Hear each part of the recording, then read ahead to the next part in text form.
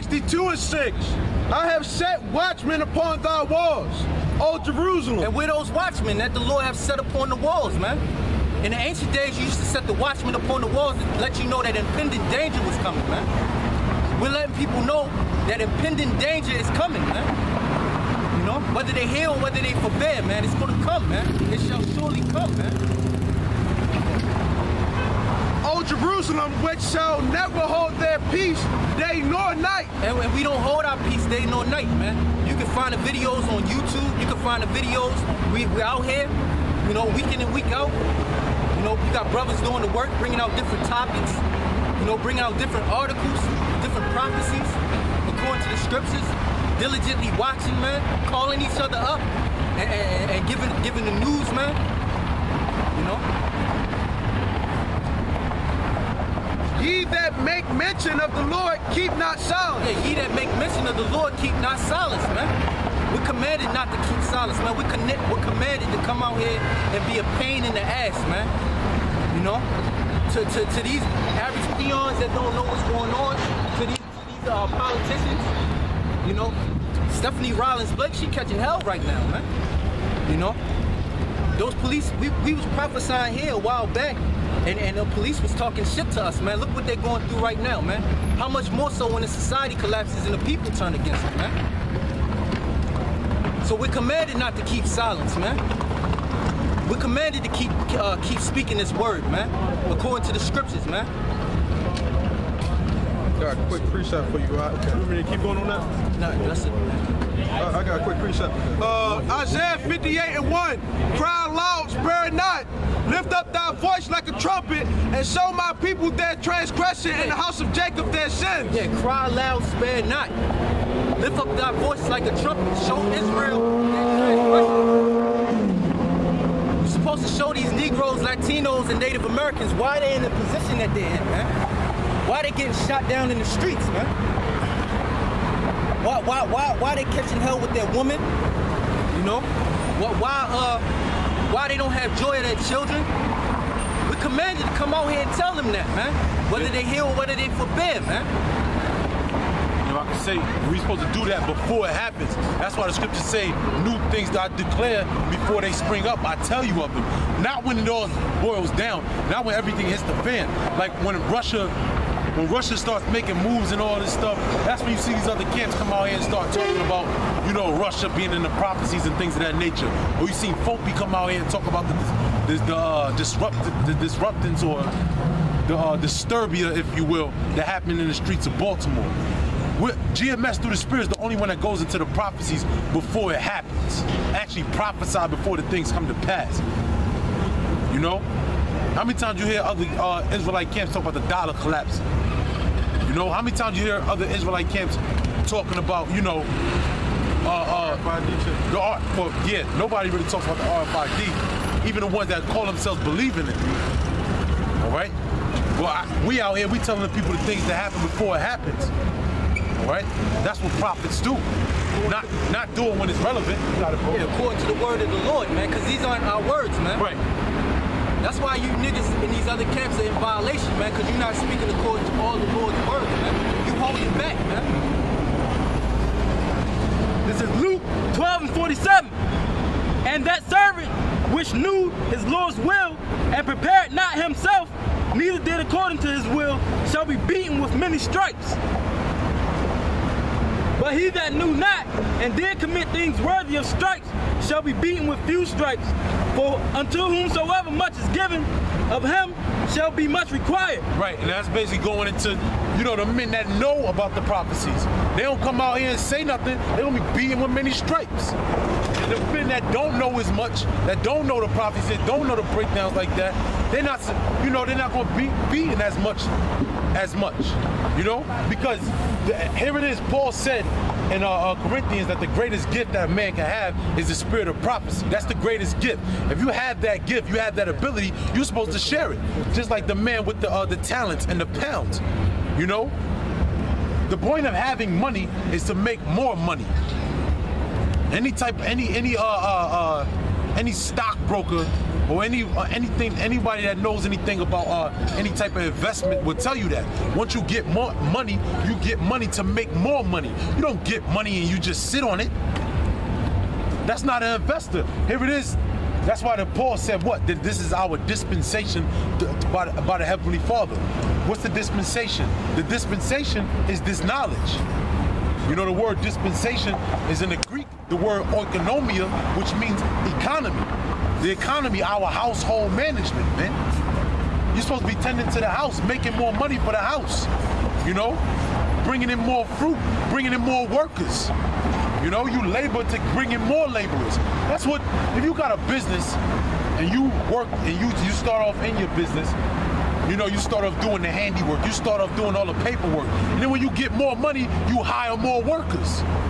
That's the point of coming out here and doing this work. You know? If I can make this quick point, well, cause y'all was talking about like the other camps and stuff like that. Cause all that stuff is about making money, you know? Where ISBK donations and, you know, for the cookouts and stuff like that. You know, like all they about is trying to catch people with the fancy garments to try to make money. You know, because if they really believed in the word, then they would push that. You know, but they don't. They don't got the true money. That's why. Right. You know, they don't have the true treasures, man. The true treasures is these secrets in these scriptures. You know, they have their money and their investments on carnal things, so they invest in carnal things. They don't invest in the spiritual things. That's why they don't come. That's why these other camps don't come out in the winter, right? Because if you have that, that money, you have that in that stock, if you will, then you go out. That's why this is the Euphoria. You go into this is a marketplace. You know, pan around a little. You know, this is a marketplace. This is a trade, man. You know, you come out and we're supposed to trade with the people. You know? But they expect the society to keep going. You know, that's one reason why they don't go into the prophecies, because they love the society. You know, even going into the money, we don't care about the money. You know, if a brother, you needed it, you know, you help the brother out. You know, but because this ain't our treasures, like you said. That was pretty much the point, bro. Bring that up in Corinthians 14. It's 1 Corinthians 14 and 2. For he that speaketh in an unknown tongue, Islam. 1 Corinthians 14 and 1. Follow after charity and desire spiritual gifts, but rather that ye may prophesy. Rather that ye may prophesy, man. We come out here to prophesy, man. Prophesy the words of the Heavenly Father, man, to come in the pending danger, the calamities, man, is about to come. You know? That's it. That's it, man. Yeah, man. And then, you know, going into it, that's what you're supposed to want, those spiritual gifts. You're supposed to want the treasures, those deep, dark sayings of the Heavenly Father, man.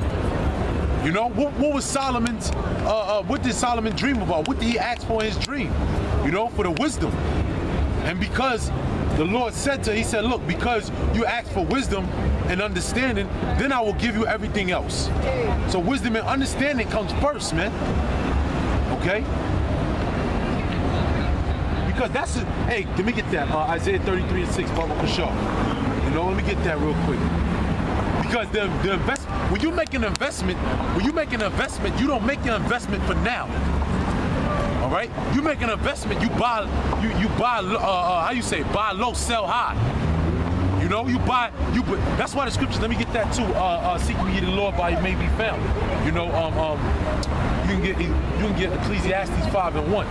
You know, get that right. Get that. And there's another one. I don't think that's exactly what it says. 12 and 1. That's right here. Fine. 12 and 1. Get that. Yeah, she's 12 and 1. Yeah, and what else I call? Isaiah 33 and 6. Bring that out. It's Isaiah 33 and 6. And wisdom and knowledge shall be the stability of thy times. Right. And strength of salvation. The fear of Yahweh is his treasure. The fear of the Lord is the treasure, man. That's the knowledge and the wisdom, man. What does the scripture say? The fear of the Lord is the beginning of knowledge. The fear of the Lord is the beginning of wisdom. You know? That's our investment. Because we fear the Lord, we ask the Lord for his wisdom, his knowledge, and understanding. And then when we get those treasures, that is the treasure, we come out here and we try to trade with it. We're making a spiritual investment, man. You know? we're getting it while we're able to get it. That's why there's a scripture in the Apocrypha, I believe it's the 29th verse of Sirach, if you can find it. You know, it talks about when the prophets are around. When the prophets are around, there's no danger, man. Because when all did, oh, you know what? Get that a famine in the land. Get that, well, you know what I'm talking about. You know, because that's what's gonna come. When the famine comes, hey man, we're gonna sell this at a high price. It's gonna be a very, very, very hard to get this. When you have a product that's not able to obtain so easily, like if you got a car, whatever car, you know, it'd be a Corvette from like whatever, 1974. If it's like 5 of them left, hey man, I got a Corvette from 1974. It's only 5 of them left. I want $1 million for it. You're gonna sell high as hell for it. That's why this knowledge is precious. Right now, it ain't nothing. Because it seems like we're just out here, people walking by, oh, it ain't about nothing. But when all times of calamity, you know, when people are gonna be looking for stability, you know, when people are gonna be looking for the treasures, you know, the stability of mind, hey man, it ain't gonna be easy to get, man. You know, whatever I call it, man, you know. I got Isaiah 55:6. No. Get Ecclesiastes. Read that. Yeah. This seek ye the Lord while he may be found. Now call it again and read it. Isaiah 55:6. That's right. Seek ye the Lord while he may be found. Call ye upon him while he is near. Call ye upon him while he is near. These people don't know that the Heavenly Father is near right now, man. You're before that. Hey, man. You look at through the Spirit. We're the eyes of the Heavenly Father as well, just like the angels, man. You know. We're before this. This is the altar of the Heavenly Father. You know. This area. This is the sanctuary right here, man. If I can make a quick point, go ahead, brother. Because you said that when this stuff start going down, because that South Carolina situation that's actually the beginning of it. Because now they can't go into the churches, you know, without feeling safe anymore. Right. Well, again, brother, Jake is stupid, right? Because niggas they should have been felt that way, you know? Right. Is it more than that? No, that's pretty much 2 points. Yeah, Ecclesiastes 12:1. Ecclesiastes 12:1. Remember now thy Creator in the days of thy youth. Well, the evil days come not, nor the years draw nigh, when thou shalt say, I have no pleasure in them. Yeah, when you don't have no pleasure, man. When the days like the brother was talking about earlier, when there's no pleasure in these streets, people gonna be looking for stability, man. People gonna be looking for answers. That's why we come out here now, man. Here it is. We're trying to we're trying to trade with you at a very low price. You know? Go ahead, brother. It's Ecclesiastes 29:11. Lay up thy treasures according to the commandments of the Most High. Hold on, you Ecclesiastes or Sirach? Ecclesiastes. Sirach. Sirach. Yeah, call it again, brother. Sirach 29:11. Yep. Lay up thy treasures according to the commandments of the Most High. Yeah, the commandments is the volume of the book, man. It ain't just the 300. Help me out. What's the over 630 laws? It ain't just that. That's not just the commandments. The commandments is in the volume of the book, man. All right, read that again. Lay up thy treasures according to the commandments of the Most High. Right, because the commandments of the Most High is the whole book. Go ahead. And it shall bring thee more profit than gold. It shall bring thee more profit than gold, man. Because in that day, man, when the dollar collapsed, you know, people, it's not gonna be able to help, man. You know, go ahead, brother. Shut up arms in thy storehouse. Yeah. And it shall deliver thee from all affliction. Read that again. Set up arms. Shut up arms in thy storehouses. Yeah, the storehouses where people used to store the money at, and the priests. You know, you would bring your you bring your tithes, but you bring your sacrifice. You know, your peace offering. But then you had a priest offering too, and that was the storehouse, because you would come with your lamb unblemished, but then you have another lamb. Look, this is my priest. He serves me. You know, look, I got something for you too. This is for the Lord. You may sacrifice for the Lord, but look, I got something for you too. And that was the storehouse, and then the priest would have so much he would store it away. He would store it away, and that was money. And the scriptures say, shut up your storehouses, man. You know, because that ain't gonna help you. Keep going. And it shall deliver thee from all affliction. Right. Go ahead. It shall fight for thee against thine enemies. It shall fight for thee against thy enemies. Hey, our enemies is coming up against us, man. You know? Who's our enemies? Hey, our enemies, if you are the elect, Lord willing, that's us. If our enemies is 2/3 of our own people, man. That's right. So-called Negroes, Hispanics, and Native Americans, man. All right? That's our first enemy, man. Our own people, man. Yeah, traitors, man. What's that word? They committed treason, man. All right? And then you have the so-called white man. He's number 2 on the list, man. All right? And what he's gonna say, he's gonna come in with like the scriptures say, like a flood, man. Because he did it before, man. Hey, Tulsa, Oklahoma. Hey, in the 80s, when you look up not the operation, you look at the it's called MOVE, M-O-V-E. Philly. Philly. That's right. Yeah. Our people had something called MOVE. Dropped the pocket needle. Speak up, brother. Speak up. Yeah, they dropped the pocket needle on MOVE in the, I think it was the late 70s. There was a whole organization of people that was like standing up against the government. They was feeding their own people. And the people, they said that they was causing trouble in the neighborhood, but they went around asking questions of the people that lived in there. They said, nah, MOVE ain't no trouble to us. They our people. Anytime there was some type of John Africa. Yeah, that was it. Everybody changed their name, the last name to Africa. Right. And then that was a whole movement, man. You know? And then basically with the so-called white man, he moved in on it. He moved in on MOVE, man. We keep going. Where you at, brother? Thine enemies better than a mighty shield and a strong spear. Right. Subtle. Yeah, read that part again. It shall fight for thee against thine enemies. Better than a mighty shield and a strong spear. Right, better than a mighty shield and a strong spear. That's why the scriptures say, what's that, Psalms 91? That truth is that shield and thy buckler. Because a shield is a shield and a buckler is something that stops, it will stop arrows, man. You know? Right. You know, you had your shield to stop arrows, but I'm sorry, the buckler would block off swords, man. A buckler was nothing but a smaller shield. You throw it off. That's why the scriptures say that truth is thy shield and thy buckler. Just like what the scripture's saying here. Keep going on that. An honest man is surety for his neighbor, but he that is impudent will forsake him. Yeah. He that is impudent or a fool will forsake the knowledge. What you got, brother?